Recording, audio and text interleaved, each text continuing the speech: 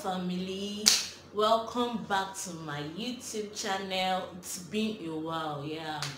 I'm sorry for going away for such a very long time. It wasn't deliberate, but then I'm very sorry.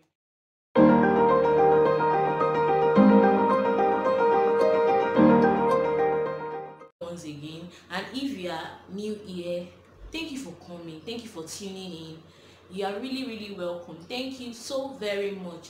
And if you are a returning subscriber, thank you so much for coming back. I promise to be consistent this time, I promise. Okay, my name is aanuoluwasayomi, aka FC Bar.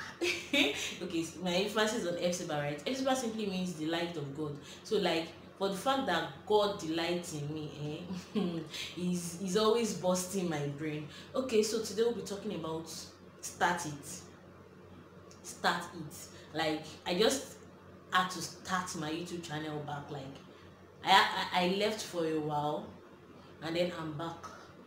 I decided to start it back, like kickstart. So I'm here to talk to everyone that whatever it is that you have left fallow because of the situation of the country in year 2020, it's not too late to pick it up from where you stopped and kickstart it. You can restart from where you stopped. It's not, don't allow the situation of things around or the situation of the country blow out your vision, because generations await your manifestation. This generation in particular await your manifestation. So therefore, don't be discouraged. Don't be discouraged. That's still the word. It's time to move on. It's time to start from where you stopped. And if it's not like maybe you left something fallow, maybe there is something that there are some visions that you have written down for year 2021. January has gone. This is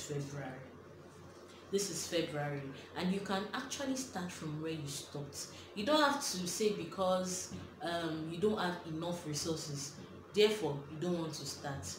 Okay, the Bible says, do not despise the days of little beginning. No matter how little it is you are starting now, I'm glad to tell you that it will become big one day, and it will become bigger than what you have ever imagined. So I am encouraging you today that start something. That online business you want to start it. That catering business you want to start it. That online tutoring you want to start it. Don't be discouraged by whatever it is. Don't say, oh, someone is already doing it, so therefore you are not going to do it. Who says you can't act for a better medium to present your ideas to your targeted customers, and you get enough customers without even disturbing another person's business? So therefore, don't let your imagination or your thinking bring you down. Don't let the devil play with your mind. Don't be skeptical about starting something new. Let's try to be innovative this year. Let's not procrastinate. Oh my God, many of us, we can procrastinate. Hey, I will do it. When exactly do you want to do it? When exactly do you want to start?